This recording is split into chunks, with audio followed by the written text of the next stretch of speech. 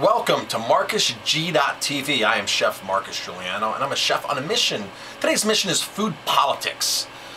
So if you've been to my restaurant, or you know of my restaurant, you've seen my blogs before, my video on me rant on about big conglomerate companies and GMOs and just, I rant a lot about where my dollar goes or where your dollar goes. So if you come to eat at my restaurant, I want that dollar to go to the very best place possible.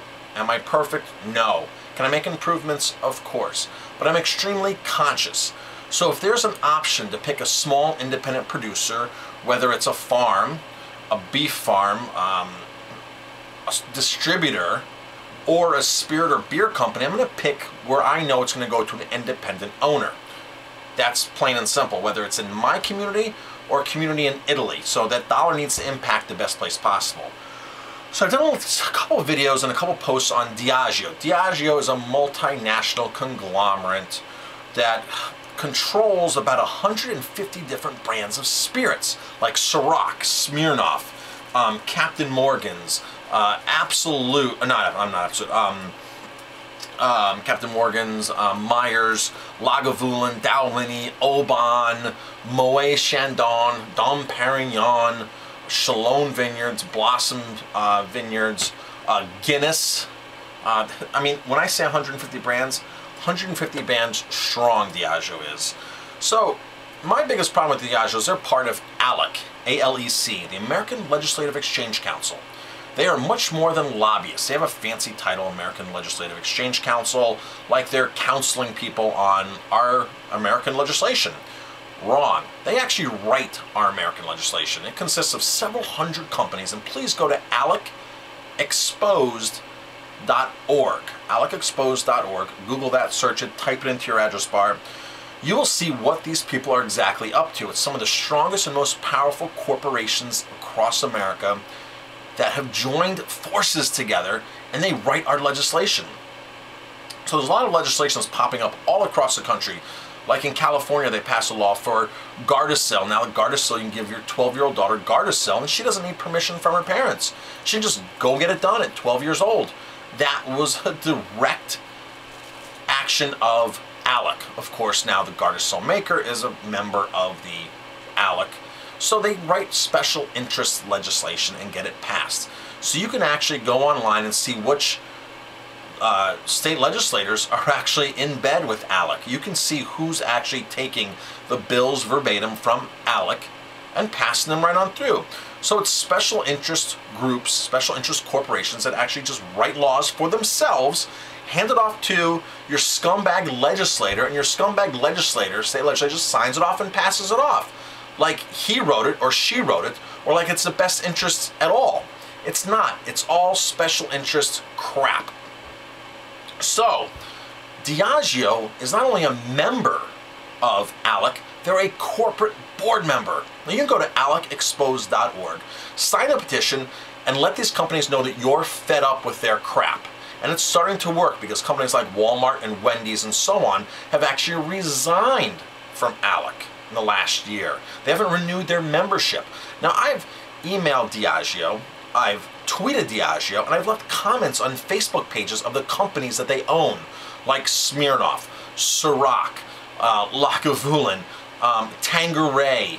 I've left exact remarks on why are you involved in ALEC? What is your purpose? Some have been very nice. Some have been a simple question. Some have been really downright, well, why the hell are you part of ALEC and I won't support your product because you are part of ALEC? Now, I've asked nicely many times before I actually raise my tonality in my posts, so to speak. But basically, I'm going to keep posting on these Facebook pages. And you know the funny thing is? They keep deleting my posts. They don't want you, the consumer, to educate yourself. They don't want you, the consumer, to know that they're part of ALEC. They don't want you, the consumer, to make your own choices or to really know what they're up to. Isn't that messed up? So every time you drink Lagavulin, every time you drink Johnnie Walker, every time you drink Tanqueray, all these fancy brands, and Dom Perignon, there's a deceptive company behind those brands that doesn't want you to know what they're up to. Do you know what the best thing to do is? Boycott them, ban them altogether. They also own a lot of beers too, like Guinness, Red Stripe.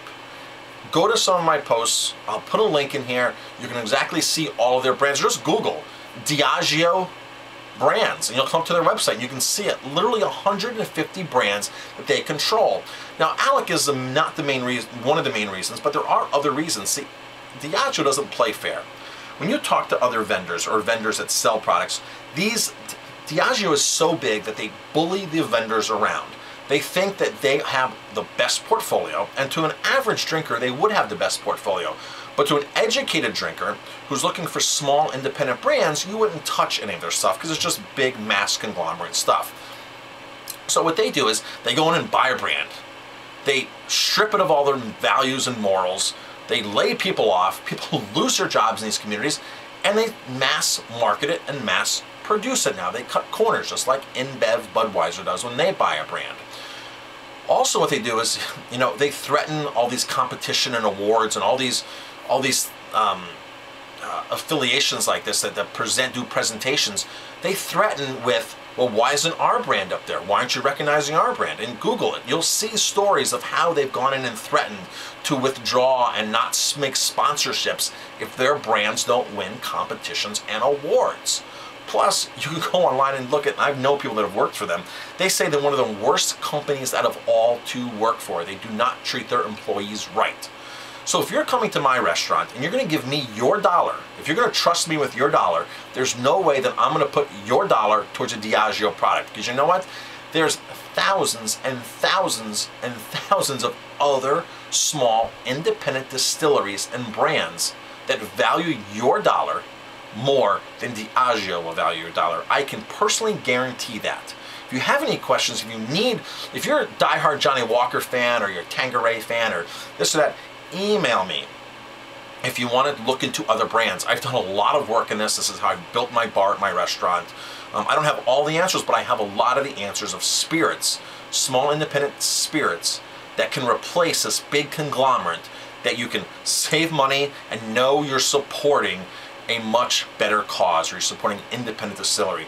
Go support an independent distillery, ban Diageo, boycott Diageo, and tell them how you think. I'm Chef Marcus Giuliano.